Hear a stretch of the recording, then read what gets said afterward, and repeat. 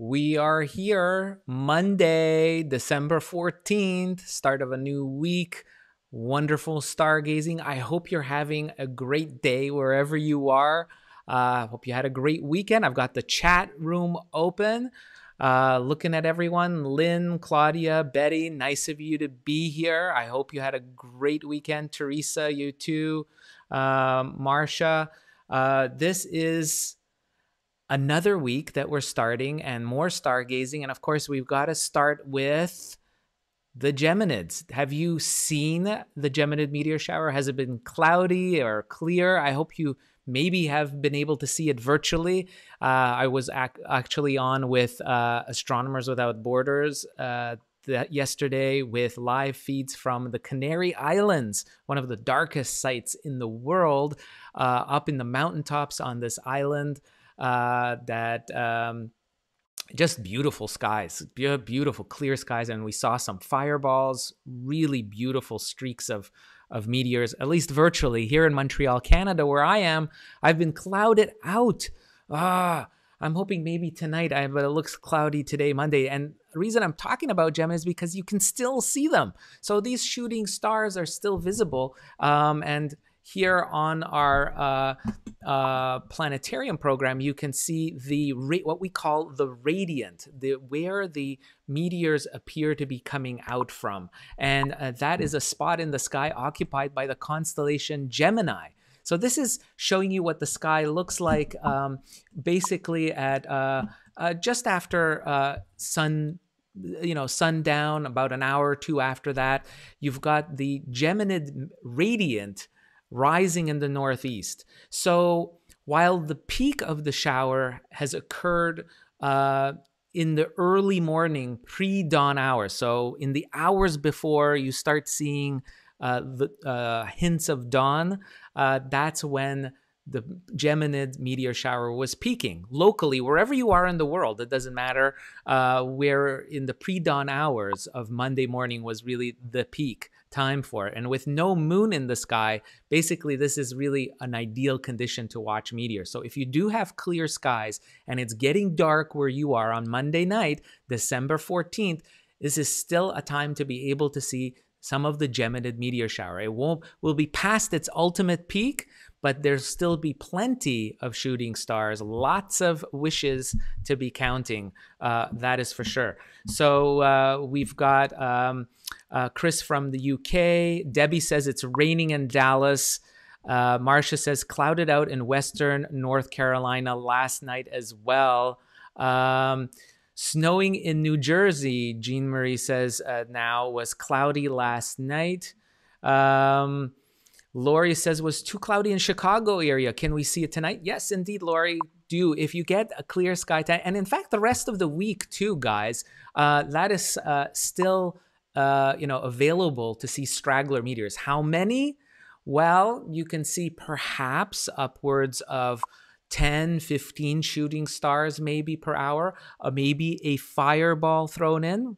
Fireballs are unusually bright meteors. Have you seen a fireball? I'd love to hear from you if you have. Vladimira says, not lucky in Norway, too much clouds these days. Jackie says he's sick of the clouds in Alberta. Yeah, I know what you mean. Here in Montreal, clouded out. I don't know. I don't think I'm going to be able to see these unless I go virtual online hunting for someone who has got a camera set up. Indiana, Rollins says cloudy there. Oh my gosh, all you guys have cloudy skies. Somebody's got to have clear sky. Who out there has clear skies? Tell me. Share with me. Sunny and cold in Atlanta, Georgia, Carol says. Good. Okay, so Carol, maybe you can be our hope for all of us stargazers out there hoping to see a shooting star tonight. Go out and see it for us, Carol. See a few fireballs. That's right, Jackie. That's right. Milton, Anthony in Milton. I guess that's in Ontario. All right, Anthony. Ontario, Canada. Unfortunately, clouded out there too. Oh, Daniel. Daniel says he saw 4 around midnight. And then the clouds moved in until 2:30 a.m. when you called it a night, right? So I don't know. I mean, a lot of the activity was happening earlier in the night too. And by the way, talking about sky activity, I got to share with you guys from my friends at spaceweather.com. Let me zoom in a little bit there. There is actually a solar flare that is possible, that has possibly created what is called a CME.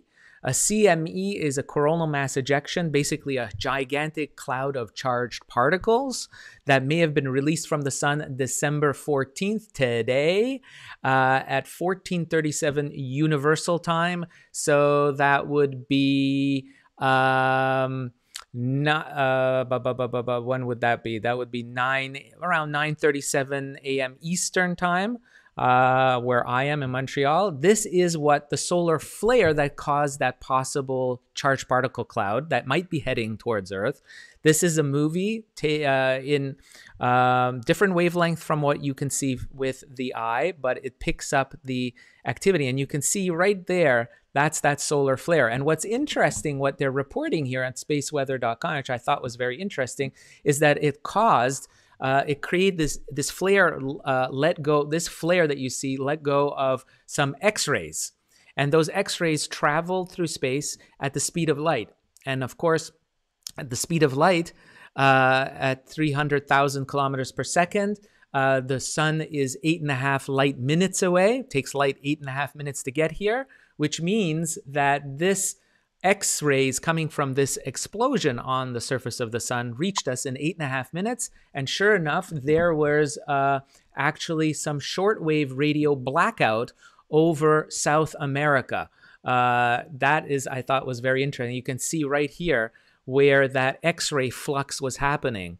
Very interesting, centered over South America, as you can see. So there was a disruption in shortwave radio. There was a blackout, which came as a result of this X-ray being thrown off out of this solar flare.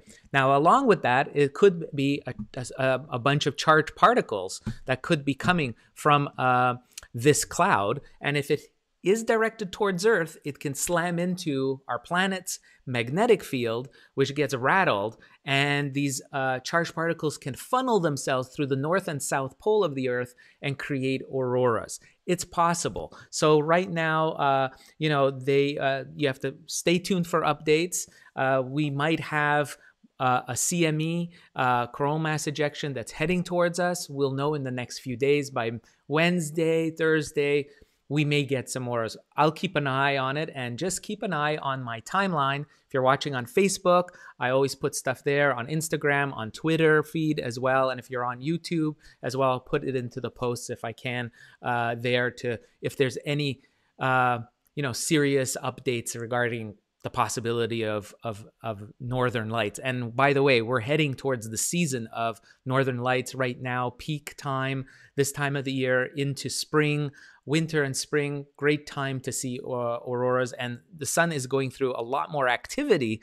It's heading into a new solar cycle, more activity. We've seen sunspots, and therefore we think there may be more auroras in the way. Wouldn't that be cool to see northern lights? So hopefully that comes to pass, and we get to see some really cool stuff. So why don't we get back to our night sky, and we'll see what is up this week as well. So the Geminids definitely should be on your radar Monday, December 14th. That is for sure. Now, if we move to Tuesday night, I'm going to switch this over. Tuesday night, and we'll do just after sunset. And we move over to the southwest. And lo and behold, what you'll see is an extremely thin crescent moon on December 15th. Again, this is December 15th, very soon after your local sunset, about a half hour after your local sunset. And if you have a really good view to the very low southwestern horizon, this is what will greet you. The moon will be this razor thin, whisker thin crescent. Look at that. And this is going to be a real challenge, guys. Real challenge to see, because it's so close to the southwestern horizon. It's very close to the sun. Remember, we had a solar eclipse on December 14th, Monday. Today, as I'm taping this, we just finished a solar eclipse in South America, which means the moon, right, was in front of the sun. It was aligned with the sun. That's when you get solar eclipses. So, as you could expect, the moon has moved off the side. So in about a day and a half from now, on Tuesday evening, December 15th, the moon will be far enough away from our vantage point here on Earth to be able to be glimpsed. For those keen-eyed of you that are out there can see this, is that whisker-thin moon. And then what will be a good guidepost where to look for the moon, if you're up for that challenge? Of course, the pairing of Saturn and Jupiter. It's a great pairing to watch. And what will be interesting is if we move it to Wednesday, December 16th, look what you see. On December 16th, the moon will be a fatter crescent, still so beautifully thin. Really, really an eye catcher. And it will be paired with this beautiful pairing of gas giants, Saturn and Jupiter. Tina from Finland, hello. Shelley says the skies opened up for a short time in the West San Fernando Valley and was able to see the meteor shower. Fantastic. Daniel says it was cloudy the rest of the night. It's been raining since at least daybreak. Overcast, yes. And then, Mary Jane, I'm in New Zealand, and last night I saw two meteors. Fantastic. So you see, around the world, everyone can get to see some shooting stars. It's a lot of fun. So, but if we talk about what we see on Wednesday, our focus attention will be just after your local sunset, and you'll see that crescent moon snuggling up to this pair of stars that will look like stars, but we know that those are planets. Those are the two gas giant worlds that are visible ever close. And if you've been watching them, if you've been on my channel, you know what's to come. It's this historic super conjunction. What we call a conjunction is it's the astronomical jargon for saying that it's a close approach. It's like an encounter between two celestial objects very, very close together. So when two planets or the planet and moon come together, we call this a conjunction. When the two planets come together so close, and this approach of them is historic. We haven't seen that in 800 years. We won't see it for many, many decades to come. This is the only chance in our lifetime we'll see it this close between these two planets. And it's just very impressive to be able to see them getting so, and that will happen on December 21st is when they were at their absolute closest. And let me just quickly bring up a website. I forgot to show this. I think it's worthy of mention. If I can get this going, let's see. Maybe I might not want to. Let's see. It doesn't seem to want to do that. Well, all right. But I will put a link to this website, Astronomers Without Borders. They have a Jupiter-Saturn conjunction observing program called Beauty Without Borders. Really a wonderful project where we're asking people to see if they can look at the conjunction of these two planets, Saturn and Jupiter, and can they distinguish them as two separate stars, or do you see them as one star? And you can send us photographs as well. So I'll put a link to that in the comment section, whether you're watching on YouTube or Facebook. Please just wait and I'll have that for you there. Now, if we move on to Thursday, again, Thursday, the moon will have moved over a little bit onto the other side of the pairing of these gas giants. Just a gorgeous, gorgeous view. This is December 17th, Thursday evening, soon after sunset. And you may have a lot more time to see it too. Just as darkness falls, you can see it's in the constellation Capricornus. That is where the moon will lie, that beautiful crescent moon. And what I want you to look for, now this is something really, really cool. I want you to take a look. I'm going to zoom out. You can see where we're talking about in the southwest sky. Hanging low will be Jupiter and Saturn in the southwest sky, and then the moon to the left of it. Now, what I want you to see is something called Earthshine. I don't know if you've seen this before. Some of you may not know about this, but if you look at the moon carefully, when it's a crescent moon like this, especially when it's a thin crescent, you may notice that you can see the dark unlit portion of the disk of the moon. And that unlit, even though it's much darker than the crescent, right? But you can still see those marias, those darker markings, the splotches and the lighter markings, right? You must have seen this at one point in your life, maybe outdoors. You probably just noticed it quickly and then forgot about it. But what's really cool, this effect of being able to see the unlit portion of the disk of the moon is called Earthshine. And what it's caused from, that's also really, really cool, because the cause of this is the sunlight, shining onto the Earth's clouds, very reflective clouds, very reflective bodies of water, large bodies of water, our oceans, like the Pacific Ocean, Atlantic Ocean, larger, and they are very reflective, like a mirror. And the sunlight bounces off of the water and then goes back into space, and it illuminates the dark side of the moon. So when you're looking at this, that you can see that dark portion, you can see it, that it's a full circle, the moon. Well, that darker portion is lit up by the Earth because it's so bright because of the sunshine. So the daytime side of the Earth, that reflected sunlight off our oceans, is what lights up the darker side of the disk of the moon. And we call that Earthshine. And this week, as we have this crescent moon in our skies, as we see them in our skies, this is the best time this week to find that Earthshine effect. So I'll put that out to you guys, another observing challenge. See if you can spot Earthshine on the moon's disk, something very, very cool. So check that out. That happens regularly. If you miss it this time, Pam, I see you're in the midst of a week-long snow event. No problem. There'll be other months where you'll be able to see it. The moon goes through its cycles every 4 weeks. You'll get a chance to see Earthshine. The next time you see a crescent moon, take a look at that. It's a lot of fun. So what else is there to see? Definitely, if you wait until darkness falls, let's say anytime this week, you'll be able to see one of the farthest objects in what the human eye can see is Andromeda.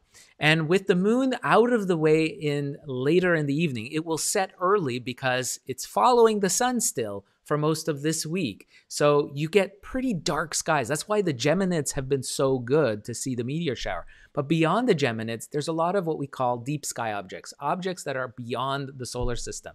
And one of the best ones to see is the Andromeda Galaxy. Andromeda Galaxy is in the constellation of its namesake, Andromeda, right there, the princess in ancient Greek and Roman mythology. Andromeda sits next to Pegasus, which is the flying horse, of course. Her mother, Queen Cassiopeia, is there. Cepheus, her father, is there as well, all bunched up. It's like a great big celestial soap opera, that mythology that encompasses all these characters. And what's interesting is Andromeda is a galaxy that is the farthest object the human eye can see, the unaided human eye. So if you have no telescope or binoculars, this is as far as you can see. So the distance is 2.7 million light years away. That's how far away Andromeda sits. It looks like a little tiny fuzzy patch from a dark sky. So if you're outside of a city and you have dark countryside skies, you can see it as a fuzzy little patch with the naked eye. It's quite amazing of a feat to be able to see. And what you're looking at, that little fuzzy patch, I know it looks very unassuming, but it really is amazing because it is a island of stars, a gigantic, like our Milky Way galaxy that we live in. But this one is quite a bit bigger. It's also called a spiral galaxy.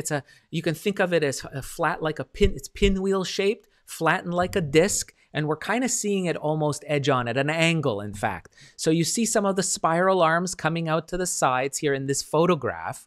that's in my planetarium program. There are smaller galaxies we call satellite galaxies that are nearby. That's what this is. There, over here, you can see one of them highlighted, right? And you can see the other one highlighted over here. That's M32, M30, M10, 110, and of course M31 is the major galaxy in itself. This is all really M. When I say M, it's related to the Messier catalog. It's a well-known deep skies backyard stargazer list of objects, some of the brighter objects for backyard telescopes and binoculars. And so M31 is also known as the Andromeda Galaxy. It is 2.7 million light years away. That's how long the light takes to reach us. And it is home to hundreds of billions of stars. And that's the combined light of all those stars that you're actually seeing. I mean, it's really incredible, isn't it?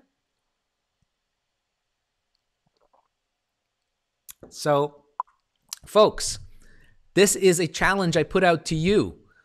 See the farthest the human eye can see. Now, if you have light polluted skies, definitely you're not going to be able to see this. But with binoculars, a cinch, an easy target to see. And how you go about finding it now, you can start using a number of guideposts in the sky. So again, this is any time this week of December 14th, with the moon out of the way, it's a great time to see it in the late night skies. So you wait until the moon drops out of the scene by mid-evening, late evening, no problem. It'll be dark enough. So you can have different ways of finding Andromeda.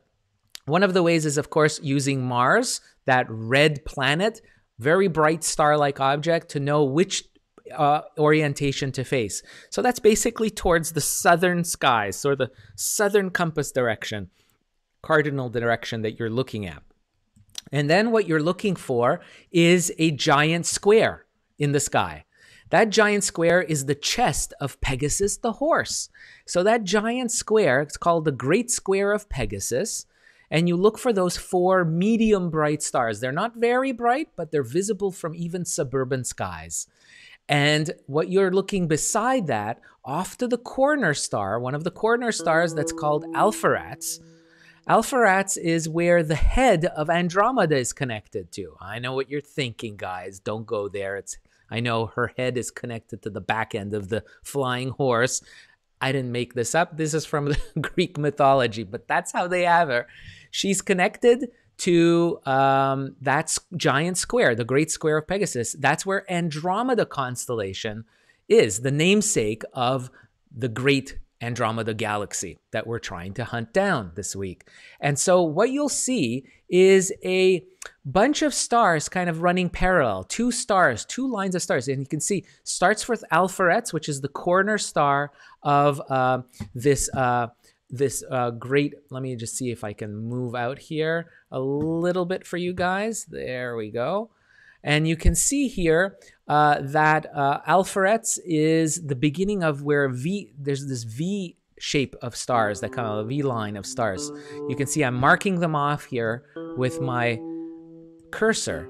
And if you go to the second set, so you go off from Alpheratz, you'll go to 2 stars that are a little bit farther away from each other. They're taking their own path. And then to the left of those is 2 other stars, a little bit farther away. The one, Merak, is a little bit brighter and orange than the one above it. So they're fairly easy to see with the naked eye. And then what you do is you draw an imaginary line between these 2 stars, and you extend that up to another, about the same amount. This is what we call star hopping. You reach Andromeda Galaxy. Now, you can do all of this with nothing more than a pair of binoculars, and you can actually get oriented that way and see the whole thing very easily. And this is about what you would see through a pair of binoculars. You can see both Merak and this top star together. And if you just extend it, that's where your view, just scan with binoculars, you'll reach the Andromeda Galaxy. And you can do that with nothing more than a pair of binoculars. Now, if you have a telescope, it'll look a little bit more impressive. Not like this. This is a photograph that somebody actually took, right? So I can show you a close-up. It's just gorgeous. It's worth looking at. Here you go. Taken by Robert Gendler, a long exposure photograph of our neighboring large spiral galaxy Andromeda, 2.7 million light years away, home to probably, at least 600 billion stars, maybe even up to 1 trillion stars. You can't see the individual stars. The stars that you're seeing, the individual dots of stars, by the way, in this picture, those are stars in our own galaxy that are in the foreground. They're kind of photobombing this picture of Andromeda. Those individual dots that you're seeing scattered across this picture, those don't belong to Andromeda. We cannot see with a small backyard telescope the individual stars that make up this galaxy. They look like clouds. They're just all mushy kind of clouds. They're all bunched up together, and you only see the combined light. That's because they're so far away at 2.7 billion light years. So we see the combined light of billions of stars, and that's what forms this beautiful glow, this oblong glow that we can see. And with a backyard telescope and binoculars, you will actually only see the core. You see where my cursor is. You're probably, with binoculars, you only see the intense compact core, the downtown core of the galaxy. And all of this outside, all these beautiful spiral shape that's coming out, that stuff is only really visible through large backyard telescopes, hints of those. And you need to take photographs like this to really see the full extent. And by the way, this takes up so much space in the sky. Multiple moons can be the full moon. You know how much it takes up in the sky? You can actually stack like 6, 7 of them at least to span out the Andromeda Galaxy. That's how much space in the sky it actually takes up for us. If it was so bright that we could see the entire extent, you'd be pretty impressed of how much chunk of the sky the Andromeda Galaxy can actually take up. But alas, with the naked eye, we see hints of that core. All of that is visible in the southern sky. Another way to find Andromeda very quickly is to use the Cassiopeia group of stars, Cassiopeia constellation right next door, that's up here. And if you use, it's a giant W, right? That's what it looks like. And if you use the right side of that W, and it's like a pointer, it almost points directly to the Andromeda Galaxy. You can scan that with binoculars. That's all you need to do. So that's a really fun project to do anytime this week.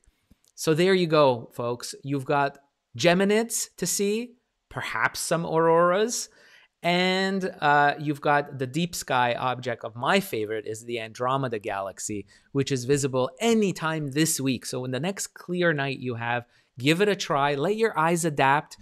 Make sure you let your eyes adapt for, I would say, at least 15 minutes to darkness. No bright lights, no smartphones lighting up your face. That'll ruin your night vision. You want to let your eyes adapt to darkness as much as possible. Same goes for Geminids. If you want to see as many meteors as possible, let your eyes adapt to it.